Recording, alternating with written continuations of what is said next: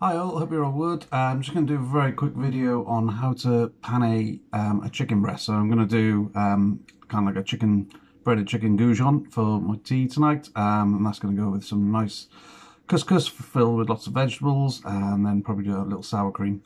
So we're going to take you through what is effectively known as a panéing, which is basically to coat.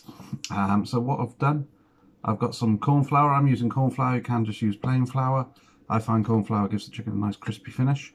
I've got 2 eggs literally beaten up with a little bit of egg, salt and pepper in there.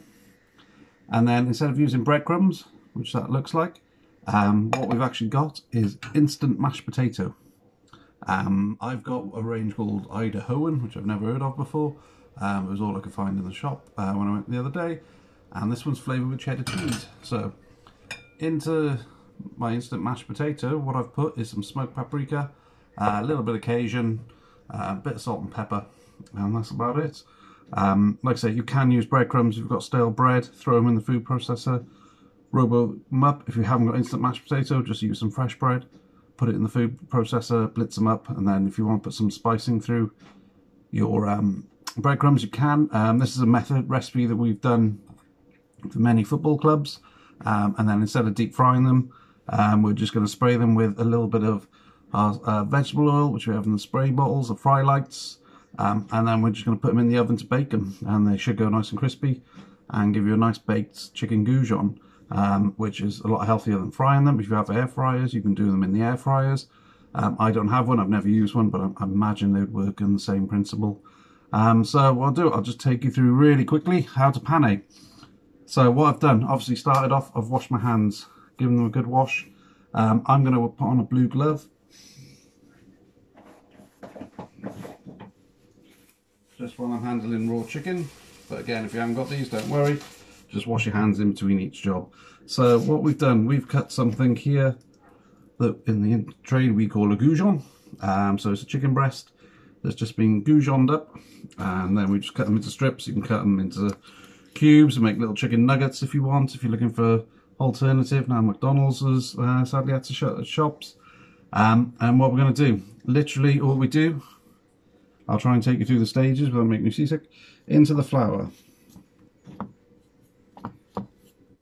without getting flour everywhere. I'm doing these in like plastic bowls, glass bowls, so you can see the method. It is easier just to do them on a plate, and you don't get flour everywhere.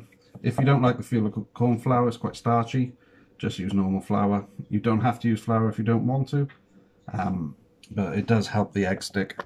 And then all we're going to do is come into our little mashed potato mix.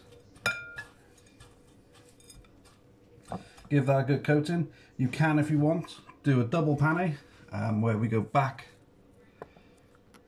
into the egg and then back into the breadcrumb. Or into the breadcrumb, into the mashed potato mix, I should say. And then all I'm going to do, just pop that onto my plate.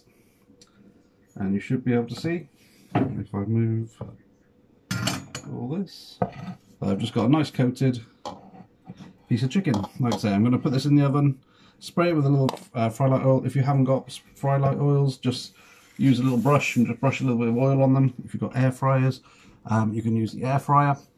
And like I say, I'm going to bake them about 200 degrees.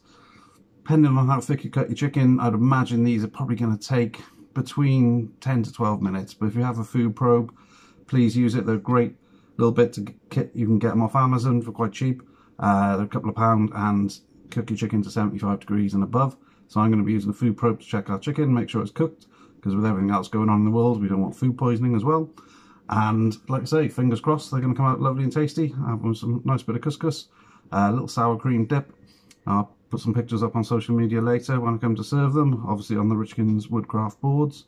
And enjoy, and hopefully if this nice weather continues, we may crack the barbie open soon. See you soon.